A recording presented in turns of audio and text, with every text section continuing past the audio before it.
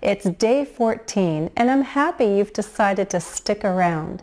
Stay with me for 6 more days, and you'll learn a half dozen more phrasal verbs. I said, I'm happy you've decided to stick around. What does this phrasal verb mean? A. Stay for a period of time. B. Memorize information. C. Ask questions.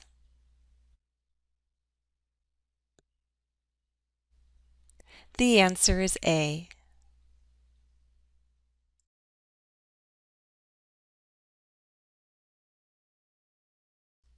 Stick around means to stay for a while, often with the expectation that something will happen. Here are some examples.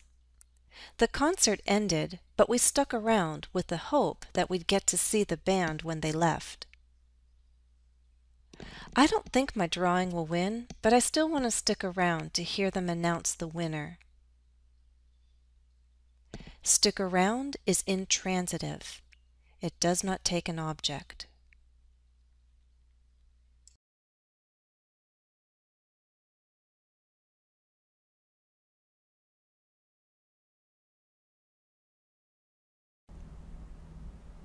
When friends are in trouble, do you stick around to help or find excuses not to?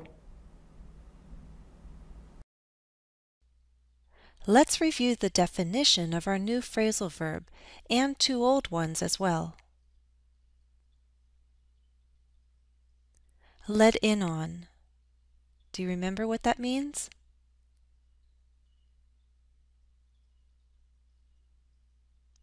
To share a secret or allow someone to participate in something not everyone can. Sink in.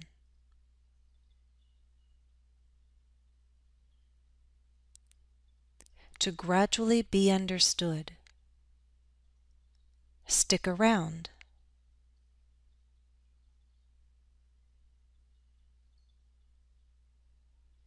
To stay for a while, often with the expectation that something will happen.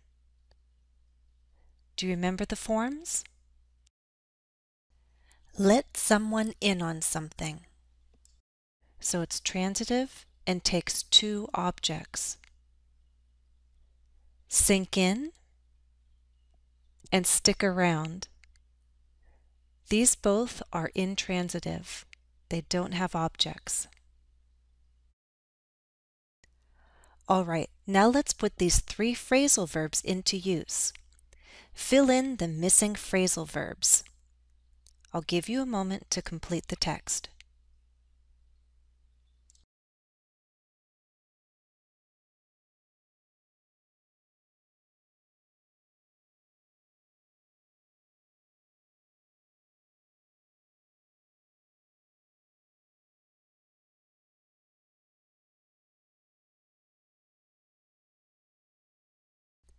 Answer.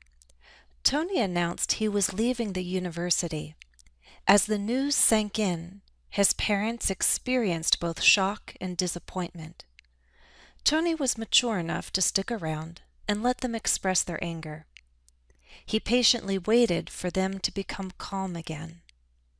When they were ready to hear more, he let them in on his plans to join his cousin's business and attend night school.